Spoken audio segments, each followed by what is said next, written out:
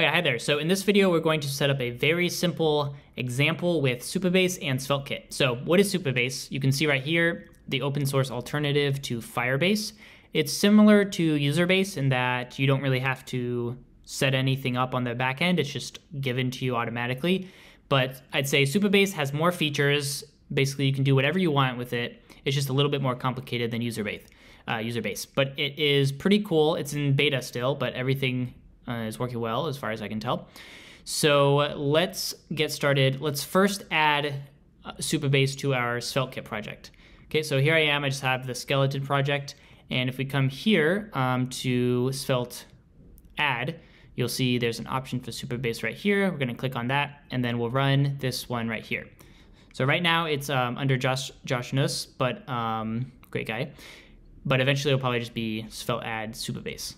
So for now, though, we're going to run this here, and yes, proceed.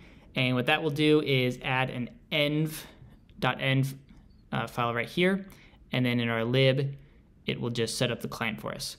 Okay, so all we care about right now is these two here, Supabase URL and anon key. So this is the simplest way to set it up. And we have these two here, but we don't really care about them. We're just going to do these two. So where do we get these two things? Good question. So we come back here to Supabase and we sign in. And I've already signed in, but it'll probably ask you for your GitHub. And then once you're in here, you'll do new project and then give it a name and then a very elaborate password and a region that is closest to you. And then click next. And that'll take about 2 minutes to set everything up.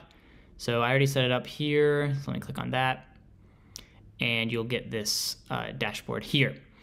Cool, so now we come to API, because we're trying to get those two keys, and here they are. So we got a Supabase key, this is the client key, and we have a Supabase URL. This down here is the service key, which is super secret, and it is different than this one. I was confused at first because they start with the same letters, but they're different. And this is super secret. This has to be like hidden in the background, in the back end. But this here, this is a public anonymous key, so it's okay for people to see it. So we're going to put this one right here in Supabase anon key, and you don't need the quotation marks. And then here, Supabase URL. It's kind of a weird word to say, Supabase. And put that right here. And that will just pull it in here from the end and get it all set up for us. And we'll have access to this variable to do cool things. So let me show you. It's just going to be signing up. So right here, if you scroll down on the main page a bit, they've got some examples. So Svelte add already did all this. Well, we did this part, but anyway, that's all set up. Now we just have to run this function here.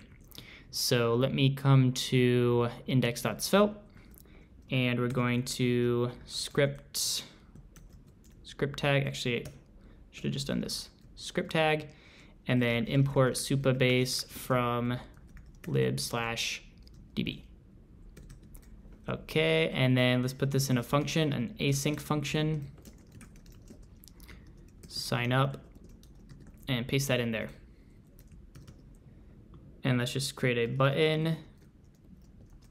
Sign up, on click, sign up. Okay, so let me use an email that I actually have access to, Svelte dummy, and we'll console.log the user and an error.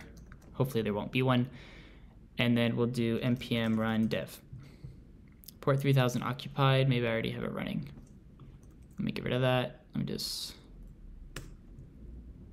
Okay. So here we are. Let's open this up. So let me show you first that authentication users, we don't have any users right now, but now if I sign up, hopefully this works. Cool, now we get this user back at sveltedummy@email. Oh, whoops, I messed that up. It should be gmail.com, because I have access to gmail.com.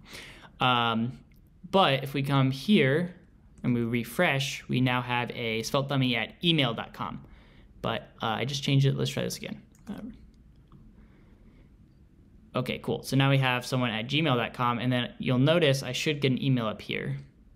So come back here, refresh. Okay, now it's at gmail.com, and then I come here. Let me also refresh. Here we go. So we got to confirm my sign up. Otherwise, I won't have access to the database, at least with this default setup that we have. So I'll confirm my email, and cool, it brings me back. And now I have access to data. So I'm not going to do that in this video, but you can play around with this. Next steps would be table editor, basically add a table, and then you can come here and create a record, read a record, that kind of thing. But I'll do a video on that next. So that's all for this video, and have a wonderful day. Bye.